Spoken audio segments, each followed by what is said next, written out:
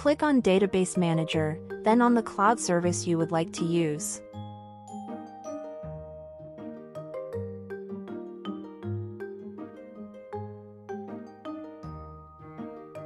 Enter your credentials to log in. Now open the service's website in your browser, find the Password Depot folder that was created automatically and copy your database to it. Once you are done, click on Refresh and finally open your database.